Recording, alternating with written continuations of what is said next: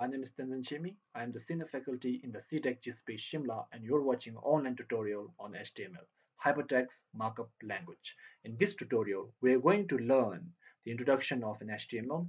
We're going to explore the elements, the tags, and attributes. What are all those things? And through pragmatically, we're going to code the HTML and see how it looks like and how we can generate a web page from an HTML. It's been rightly said so. If you don't know where you come from, you don't know where you're going. We do know where we are heading towards. We are heading towards the world of web technology. And we do know the history of an HTML. That is, Tim Berners-Lee at the desk in a CERN, the scientific organization. They required a technology for their research paper purpose, that is hypertext, right? We are going to explore on this. He then created the first web browser, server, and the web page.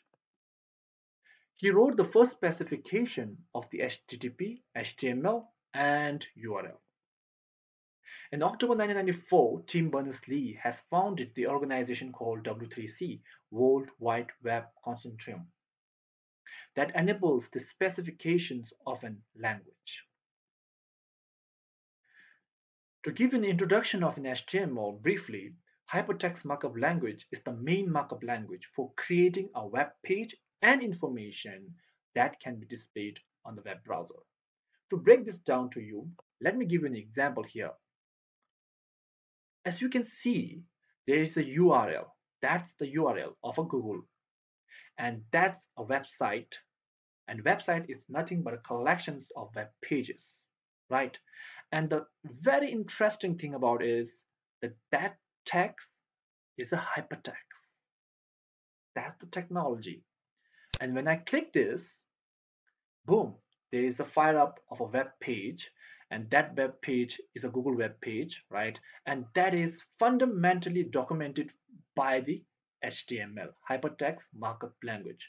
Though the appearance and the control are also used by other languages, but fundamentally HTML is the core of the documentation of this web page. And as you can see, there is the URL. And this HTML page has been shown on the platform called uh, web browser that has been used. We have been using the Google Chrome in this case. So getting back where we are, now let's discuss the elements aspect of an HTML. Elements are nothing but the ingredients that makes an HTML, and they follow a model. That model name is called DOM, Document Object Model. And this model looks like a tree, a reverse order tree, where there's a root, and that root is HTML. And that HTML is an element in itself. And from that element, root element, there is a child element that called a head element. This is a non-visible element in the web page. They do play a very key important role, but they are invisible. Giving a web page a title has to be through the head elements, and there is a body element from the HTML. Through body element, we have h1 element, and that is for the heading of element, and then there is a p, that is a paragraph of an element, and that elements consist within the body element, and body elements are nothing but the visible element that we are able to see. The document that has to be shown is to be considered inside the element of body. And this is the DOM model, how it looks like. The core is the HTML, the root, and then from HTML there's a head, through head there is a title, and they are differentiated from the HTML head and body based on visibility and invisibility. So next, tag, quite an important one. Tags are nothing but that differentiate between the content and between the elements. Elements and contains are differentiated by one key thing, that is tag. The angle bracket are nothing but a tag. Here I have given an example. The emphatic word is basically a content that has been that has to show in your web page, and EM is the element that enables emphatic look and the semantic look to the this contain. Through the element, we have been using this angle bracket. This angle bracket enables you to understand this is a tag for the machine. Okay, so here is the opening and here is the closing tag. Closing tag has been done by the forward slash. All right, so moving on, let's discuss the attributes. Attributes are used in the tag to further define the tag. And as you can see here in example, I have used the example of image element. Image element enables you to put the image on the web page. And for that, only image and tag won't do the justice. It requires further definition of a tag. And that has been done by the two attributes. Those are SRC and ALT. SRC is the source from where location you want to put the image, and that has been done by the SRC attributes property, and that property contains a value, and that value is the URL, the address of an image. And ALT is the property again, and that property enables you to give the name of an image, that in case if the image won't load, the text will load as a floating flower in this case. So this is how the HTML word looks like. Now moving to the code, it's worth noting that there is a two aspect of writing the code. Where we are going to write? We can write in the text editor. Text editor like Notepad, Notepad++, Vim, Visual Studio Code, and many more. There are tons and tons of text editor we can use. And here we are going to use Visual Studio Code. Quite an interesting one, right? And we can in fact use integrated development environments also, IDE, like Visual Studio, NetBeans, and many more. But we are focused on Visual Studio Code.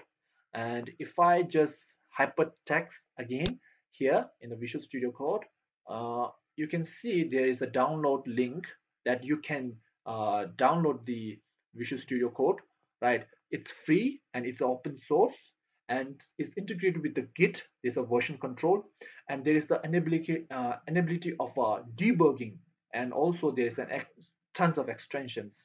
And it is very important to note that it's a platform independence. No matter which platform you are using, Mac, Linux, Windows, you can enable to use this and download and get started. Now we are going to demonstrate or code an HTML. So for that, we need a platform. Here we are going to use a text editor where we will be coding our first HTML, and I'm using Visual Studio Code, right?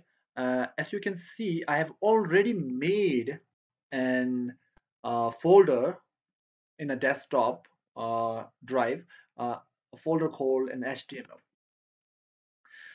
And now what I do is if I click this button, it will say new file, and this file is within the folder called HTML. So I will name the file name index.html. .html is the extension for the file to be recognized as HTML. All right. Now let me start by writing angle bracket and say exclamation mark doc type HTML angle bracket close, and I say HTML. There you go. And as you can see, we do discuss the element called HTML, but we didn't discuss the doc type HTML, isn't it? Now doc type HTML, exclamation doc type HTML, is nothing but it says that within the code, all the codes are written in the HTML5 specification by the W3C specification. It says HTML5. This is the line specifying that the version that we are going to write the HTML is in HTML5. We started with the HTML, the root element, and as you can see, there is opening and closing tag. Within that, we will be exploring the element called head. This is non-visible element, and within that non-visible element, what I'm going to do is I will write a title. Now, title, we can set anything title. Let's say home page, home page. Now, this is our main title. Okay, I'm getting outside of the head, right? And then I mention body. Now, as you can see, within the body, we can specify like H1, that's the heading one, and we say hello world.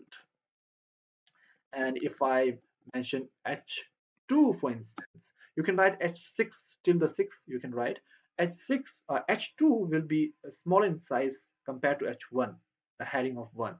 Hello world, my name is Tanzan, right? All right. And uh, then what? We discussed paragraph, right? Paragraph element. You can see that there is the opening and closing tag of paragraph elements that we are going right now as been discussing. Now, as you can see, if I say like paragraph, all right, control save. We have saved the file. This is all it's all about.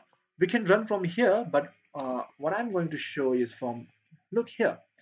We have made a folder called HTML within our system. It's already made, as you can see, is a Chrome HTML. The file itself becomes a web page, and when you double click on this, oh, obviously our browser fire up and the web page shows here hello world, that is H1. My name is Tenzin, is the H2, and the headings has the property of being bigger in size, not in bigger size, they are also bold uh, in shape, and the paragraph, as you can see, the title has been shown up here, home page, as you can see, local and share file. And this is how a web page has been built. The web page documentation has been built through the collections of tags, and tags are nothing consist of elements, and data, those are nothing but the contents.